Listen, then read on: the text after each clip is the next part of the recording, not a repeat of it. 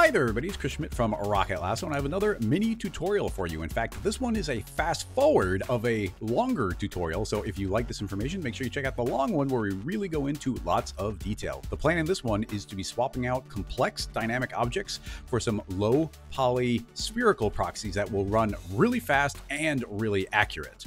Here we are in Cinema 4D S22, although these techniques should work all the way back to R12.5. You should be covered. This is a pretty straightforward scene file so far. All these gears are generated via extrudes, and the cogwheel object, which is a really, really cool spline inside of Cinema. You get all the controls. It automatically determines the distance between the teeth. Works really nicely. In the dynamic tags, which should be identical through all of them, you can see that under collision, they are all inheriting a compound collision shape, meaning in this gear, that small gear and the large gear are both being merged down into one model, which is helpful. And the shape is a moving mesh, so it's expecting to be moving around. The only other big change is under mass. It has a custom mass of 1, so these all weigh the exact same amount, no matter what the size of them are. One important thing to note just in general is I'm working at a very, very small scene file. It was kind of a challenge to myself to see if I could get these dynamics to work at a very small size. This ball bearing is the size of a pinball ball, and it's as small as 1.35 centimeters, so we're working at a very small scale. Anyway, this is a motor, and it's driving from the cylinder to this gear, which then pure dynamics will drive into all the rest of the gears. So just hitting play, we should see this begin to work right away. And it's actually working quite well. Couple things to pay attention to. First of all, my overall scene calculation, if I hit Controller Command D, you can see under Dynamics, under Expert, that we are still down to 5 steps per frame. So it's calculating really quickly, as you know, really accurately, surprisingly, for being at 5 steps per frame. But I built this very carefully, making sure everything was perfectly lined up. The thing I want to pay attention to, though, is our FPS. Currently, our frames per second are fluctuating between about 40 and 30, even a little bit lower sometimes. It will fluctuate depending on how many polygons are colliding with how many other polygons. Now, the important thing to note here is because we are treating these as moving meshes, it's looking at every single polygon. Every polygon here is trying to collide with every other polygon, and they can very easily pass through each other. Now, you saw a little jitter right there, and that's one of the things we're going to be looking out for. Even though this is running pretty well and pretty fast at our frames per second, you can see that this is working really hard to try and spin all of these gears around, and it starts eventually passing through itself. And it's because Cinema has a lot of trouble. I mean, just calculation-wise, it's really hard to tell if one plane is intersecting another plane. It's a very finite amount of information to be capturing. So there's limitations on there as far as the speed that this is taking. And keep in mind, these are very clean gears as far as geometry is concerned. But the calculations are going to take a while, and eventually this starts passing through and exploding a little bit. Let's jump over to a different scene file I've got here. It's the same setup, the same scene scale, everything's pretty much identical. However, now you can see that all of these gears have way more detail. Not only do they have all this internal detail, they're also beveled, and there's just, let me hit NB so we can see all this geometry. You can see there's a lot of extra detail all over the place. We got some lighting here making it a little difficult to see. Or if I want to make them all shiny, you can see that there's just a lot more going on in here. However, when we hit play, you're going to see that this is going to run a lot smoother. We're still at 5 steps per frame. However, with more complicated looking gears, we are running at we're averaging about 115 frames per second here. So this is running way, way smoother. And the difference here is swapping out all of that geometry for spheres. Cinema 4D calculates dynamic spheres incredibly accurately. I've talked about this in other places, but let's go ahead and apply it in this circumstance.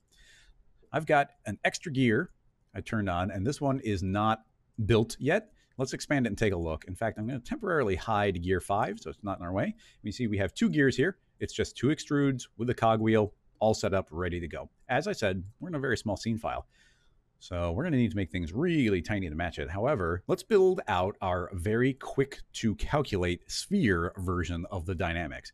To begin with, I can create a sphere. This gear is right in the center, so I can do this quickly. T for scale, I can scale this way down. You see there's now a tiny little sphere in there. And to see it better, middle mouse button as a button, and we can zoom in on this frontal view, and I can see it's right there. And we've got 10 teeth on this cogwheel, and I want this sphere to essentially take the place of one of these cogwheels. I'm going to eyeball this. I could even move it there right now. Put it kind of in the center of gear, T for scale, and sort of match that. Doesn't need to be perfect. I'll even intentionally be a little bit sloppy here. So there's that sphere. It needs a cloner, so new cloner, put a sphere inside of it. That cloner will be set to a radial mode. There are 10 teeth, so we want 10 clones. The radius of this is, I just know for a fact it's 1. Like I said, everything's very small, so it's a radius of 1. And the proper orientation, the plane, will be the XY plane because we're looking on Z. So you see these spheres are pretty much matching that gear. They're just offset from it. So instead of rotating it, which we could do, I like using this offset, and I can just increase this offset until they look like they're visually right there in center. And there we go. Simple as that. This cloner is set up in the proper spot, renaming it cloner small for the small one. And we might as well set it up for the large one as well. We have these gears. So make a duplicate of that. Copy paste. This shall be cloner large. There are 40 teeth on that one. I just know for a fact there's 40 of them, which means this cloner large can be set up to 40 teeth. As you increase the number of teeth, we said times 4 effectively. 4, that was 10. This is 40, so times 4. This radius can also be times 4, and that should now match that radius. It's just the way gears work. So now those are matching. I can change the offset until that's also matching. That's approximately correct. You can be more accurate if you want to. I'm just going to eyeball that one that way. So excellent. That is looking good. We need to line this up properly to match our other gear. So gear 5, I'll bring it back. And inside of gear 5, I want to make sure that we can see these cloners, the ones existing in there. So now its spheres are visible. So if I go to a top view, I should be able to see that these are actually lined up quite well right now. The small one is lining up accurately with those. The large one, I can just scoot back until they are matching where my gear is right there. So those are now properly placed as far as that is concerned. Now we need to build the dynamic setup. We already saw that these gears are just these extrudes, and this is looking good, but we don't want to run the dynamics on this specifically. So the first step will be putting this into a group, Alt-G, I can group that. And then the cloners can go inside of there. I want this entire setup to become dynamic. Let's rename this to tutorial gear. It needs its dynamic tag. Right-clicking on it, I can add a simulation rigid body, and it's now a rigid body tag. Immediately, we can, under collision, inherit.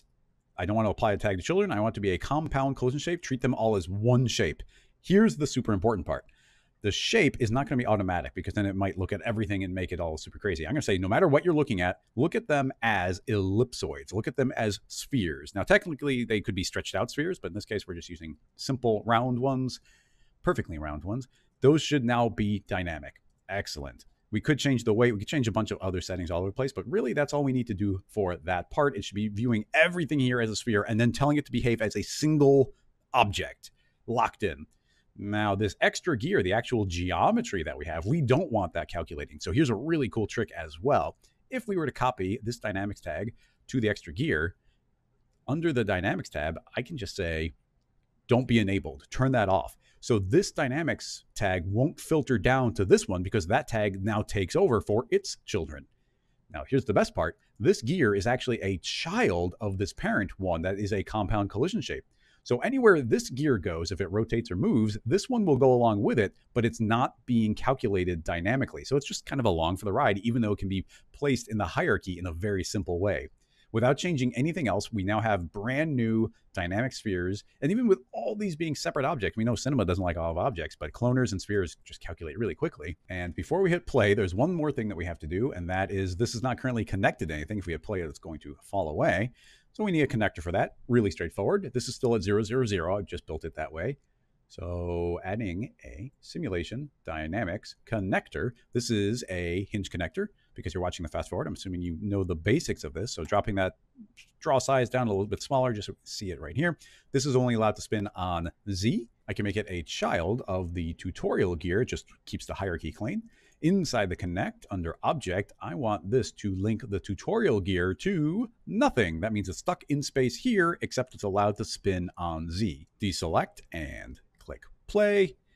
Immediately you can see it is now part of this dynamic system. Not only is it running at an incredibly fast FPS, it's also running very accurately. This is now running quite quickly. Selecting that gear, you can see how quickly this is spinning, and it is accurately seeing that calculation even at our 5 steps per frame. So I just think it's such a cool combination. You can push these things so much further and make so much more of them. and just really layer and layer all of your dynamics together. So seeing it in real time just gives you so much better feedback than if it's not quite playing back the way you're expecting. As I said, this is actually kind of a fast forward of an even longer tutorial. So if you liked this information, you want to see even more about scaling everything down, doing these experiments, really walking through it step by step, please make sure to check out the full length version of this tutorial. Otherwise, thank you so much for watching. If you like this content, I also do live streams on Wednesdays where I answer questions straight from the community, right from the live YouTube chat and the Twitch chat. So you can come and check that out. If you really like this kind of work, if you found it useful, if it was helpful in a project that you're working on for a client, I have a Patreon set up if you'd like to support there. That is deeply appreciated. But of course, you can see these tutorials are out there for free for everyone. But you get access to the scene files from this if you like reverse engineering things. And there's also bonus live streams on Tuesdays and Thursdays. So in any case, thank you so much for watching. I appreciate it. And I'll see you next time. Bye-bye.